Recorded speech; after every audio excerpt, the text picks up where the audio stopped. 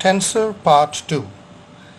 Well, in the previous video of tensor, what we have seen is that we have shown you what is the basic definition of a tensor, what can be called as the rank of a tensor. We also found what is called a dyad, a triad, and what are the essential features, like how do you draw a matrix of a tensor, how do you name the ranks of a tensor, how on a tensor cube you would find out the values of x, y and z. So that was basically a basic introduction of tensor. I got a good amount of response from my YouTube channel. People are asking me about tensor. Definitely tensor is an important subject, especially in fluid mechanics, engineering, and obviously in physics, in the area that we work into. So this would be a continuation of the first part. I have drawn certain figures. As you can see, this is a box and I have drawn x, y and z coordinates. We would be speaking a little bit about this topic, right? Stress tensor.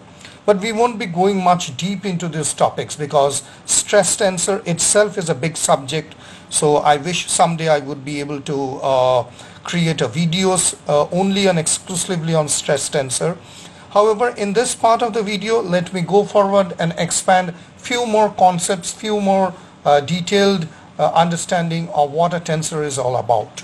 So that is what is the agenda of this video. Now, before we go ahead with analyzing tensors, etc., what I would also like to tell you is that what essentially is the basic feature, I would say what is a unique feature of a tensor. We have been using, magnitude, direction, etc. What is required or what is the need that we need to have a tensor? For that, what I would just draw a basic diagram. Now, say for example, in case of a vector, typically what we used to do. Say for example, if we get a x and y axis, say for example, this is the x axis and this is the y axis, right? And what I am showing is that, say for example, there is a force which is applying in this direction, and I assume that this force is of 2 newtons, and this is taking place at an angle of 30 degrees. This is theta, so it would be 30 degrees, right? So what we see is that in order to say for example, we mention this as vector v. So in order to know anything about this particular vector, we can use this vector v, and what is the magnitude? I write it as 2 newtons, and what is the angle? We write it, say, in the direction of 30 degrees. In the direction of 30 degrees. So here is the magnitude. How much? 2 newtons. Which direction? 30 degrees. Now, for example, this is particular to a vector. But the problem arises that a vector can be denoted by these two components. Magnitude, so let me write it as m, and direction, which is d. But in case of a special scenario, say for example, we take it as stress. Okay, stress has magnitude and direction, but it has another component which is called the plane of application. So let me write it for you. Stress has one part which is the magnitude. So I just call it as magnitude, right? Stress is also in which direction? So we have a direction. And stress requires another component which is called plane of application. Now this is something which is new. Plane of application. So the plane of application, obviously the plane of application of the force. So what I am trying to tell you is that vector has been denoted by the magnitude and direction, but for example, if I take a stress and if I draw a certain cube, say for example this one, this is a nice little cube and it shows the 3-dimension effect. Now say for example the 6 has how many faces? It has got 6 faces. So I'm just taking this front face, okay, and this part 1 and 2, 3 and the back, 5 and the 6. So if I want to know that what is the stress in this particular plane, I call this as plane X. So I can draw a y-axis, a x-axis and a z-axis. So I can get the magnitude and the direction, but I also need to get this plane. So this plane is, say for example, x. This plane can be y. This plane can be z. So anything which is happening on the plane of application, that means this part or the top or the bottom or at the back.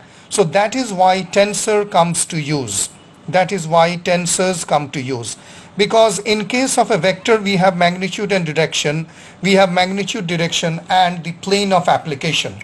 So I hope I can make things clear that tensor is a special case where not only magnitude and direction is required, but in which direction this stress or the force is applying, that is called the plane of application, that is missing, and that is what makes tensor very unique, right? So I can, as I have talked to you earlier, that any scalar quantity, so I call it as S. So any scalar quantity is of zero order tensor. So I call it zero order tensor. That means, say for example, 400 kilograms or 32 degree Fahrenheit, anything. So vector, I call it as V with an arrow, is a first quantity of one first order tensor. And stress, so I call it this way, we will come to know stress, for example, is a second order tensor, right? So that makes it a scalar as a zero order tensor, vector as a first order tensor, and stress as a second order tensor, right? Now, what are the, we have seen in the first earlier video that we have talked a lot about the summations, like the notations of index txy, txz. So I would like to explain to you what is the meaning of those indexes. Okay, so for that I need to draw a matrix and I need to show you how this will come to use. So I have got a matrix over here. So for example, I use tau xx, right? Then we have got tau xy and I have got tau xz, right?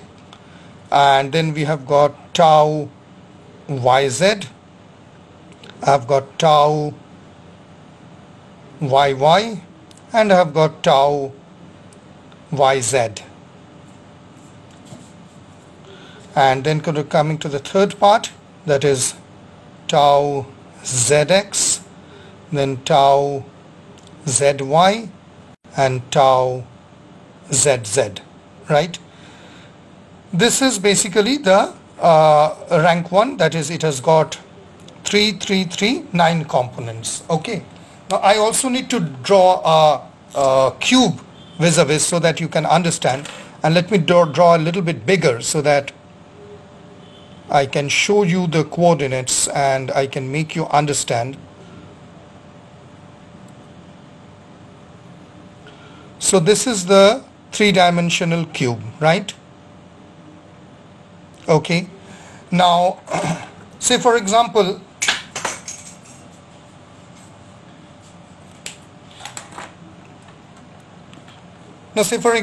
I am taking the first this part, this one, tau xx. Okay, so we know that I am calling this one, if I take it like x, y and z, so I call this as x. That is a plane, that is this surface would be x, this would be surface y, and this would be surface z, right? These are the surfaces in which this cube stands, and each of this surface would have a axis xyz and xyz. I'm not naming this surface like tau yy or tau xz because it becomes too cumbersome. Now you see the first component over here, right? So say for example, let me write it for you. If I come across a component which is say xy, let me generalize it first. So we have got tau xy, right? Now say for example, I take the first one. This is x, right? This is x. So what does this first x denotes? This denotes the plane on which stress is occurring. So I call it as plane on which Currently I'm mentioning stress, but it can be elasticity, it can be whatever. So plane on which stress is occurring, right? So, and this is the first part, this is the first subscript. What does the second subscript denotes? That is y. Y denotes the direction in which stress is acting. So direction, I just mentioned it as direction. Okay. So, and we know in general that by so that is how. So the first one, it denotes the plane on which is x is happening. Now let me give you an example. So if I take the first one, tau xx, that means what is the first script which is going plane on which is occurring? So this is, as I told you, this is the x plane and the direction in which the stress is occurring. That means this is happening in the direction of x, right? Now you see the horizontal part of this matrix, if I take this part, this all has yy, zz and xx. So that means if I take this part, this is tau yy, that means this part. So the plane on which stress is occurring, the plane is y, and which is the direction in stress is occurring, this is y. Similarly, the tau zz, what is the plane? The plane is z, and the direction in which the stress is occurring, that is z. And this is what is called a stress. This is basically a stress tensor. So now, so what we get from the first part, that is the subscript, the different subscripts. So if I get a similar kind of a subscript, it is called a simple stress, right? Right. So this part, if it is happening in the same way, it is called plane stress. So the diagonal, let me write it for you. So this tau xx, tau yy and tau zz, this is the plane stress, right? And if I get, so it is occurring in the same direction, the plane in which it is occurring. And if it is different, this is tau xy, that means the first would be the plane on which it is occurring, x, this is x, but the direction is in y, that means it is a shear stress. So I can tell tau xy or for example tau xz, so on. This is what is called shear stress. This is called shear stress. And if it is happening in the same direction, it is called simple or plane stress. This is plane stress. So now you see, if I take this matrix, particularly this matrix, that means I have got everything, isn't it? So the matrix tells the magnitude and the value in the cells. That means these should be either say 10, 11, 12 or whatever. We will see in my coming video how we can show that. This diagonal part, as I told, that means the stress which is happening in the x plane in the x direction, stress which is happening in the y plane in the y direction, stress which is happening in the z plane in the z direction. This is simple or plane stress, right? Any subscript which has got a different one, say for example this one, that tau zy, what does it mean? That means stress, it is which is happening, as I told you, this one, the first one, plane in which it is occurring, the plane is z, this one. And in which axis, in which way the stress is happening? Y. Fine. Let us take this one, tau yz, which is the what is the first part? Plane in which it is occurring, y plane. In which direction it is happening? This direction. That is how it is called tau yz. So the diagonal part actually is the simple or the plane stress, and those which has got different indices, yz or zx, it is called a shear stress. So that brings us to the first understanding, that why I called you that why tensor is important, because magnitude and direction are the two features, but plane of application is something. So this is how we show that in a typical three-dimensional object, how and what does this means. So the values of the first and the second, what does it actually mean? So that is what makes tensors so special. Now let me come to the second part, And what I will do is that I will just make a quick revision on the earlier part. I think we have already gone through it, so I will just take a quick review on what we have learned. I think we have learned in the earlier part what is a diode. So I will just quickly put across to it. We know what is a diode, right? And we have seen that in our previous examples in a quicker way how we can write the diode. So we can put it something like this, like A, and then the final row A. This would be going in this direction, that is top to bottom. So it would be 1, 2, 3, 1, 2, 3, 1, 2, 3. This is happening in the first component, which is going in this direction. Then we have got, as I told you, that we will go in this direction. So it would be 1, 2, 3, 1, 2, 3, and 1, 2, and 3. So that actually makes up a diode. We also have seen what is a triad. It is a longer one, so I won't be explaining much on this. So triad, and we know what it is. So I will just make a quick review. It has got a total of 27 components. So we can just write it as A. I will stick to this. So it would be 1, 2, 1, 2, 1, 2. We can take it forward and it would be 1, 2, 3. It would be 1, 2, 3. And then for the first part it would be all 1. And when you're going from this part to 1, it will be increasing. Okay, fine. Now let me quickly write, there's a small correction over my last video in which we talked about Einstein's field equation. So I will just, although this is not the real part in which we will speak about Einstein field equation, but I will just quickly tell you that this R mu nu minus half of G mu nu R plus G mu nu, then comes the lambda part, it equals to, so I will just put it in the next line, it equals to, or I can just put it over here, not much elements, 8 pi G, and then comes the speed of light C4 T mu nu, right? So what we see over here, I just forgot to mention one element. These are tensors. This one is a tensor, this one is a tensor, this one is a tensor, and this one is a tensor. And I would like to tell you that this mu and nu, these are basically dimensions in space and time.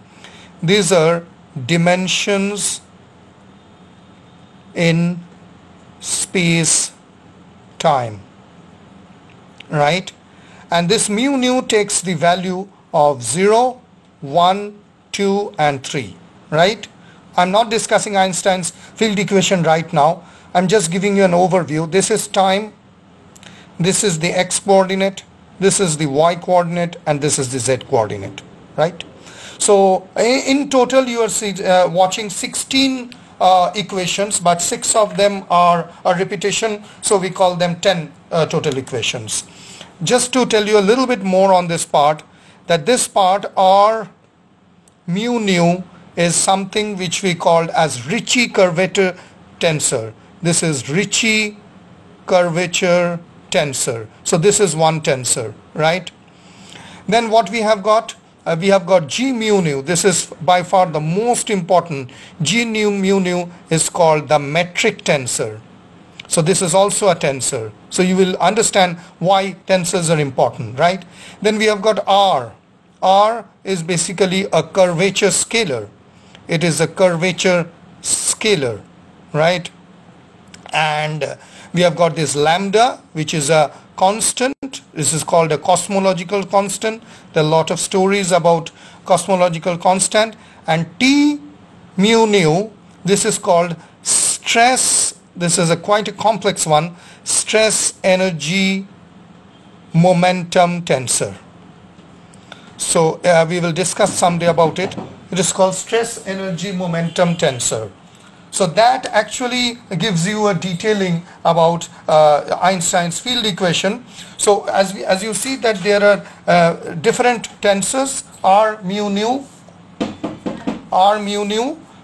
this is G mu nu, which is a metric tensor, and then there is just G mu nu, which is a metric tensor. This both, and T mu nu is also called a stress energy momentum tensor. So I will just give a pause to this video right now, and I will be taking up more onto this in the coming part, which will be dealing with vectors, etc. I hope you like this video. We are not done yet. This is just an initial part. We will start with the second part. Thank you very much for watching. Have a nice time.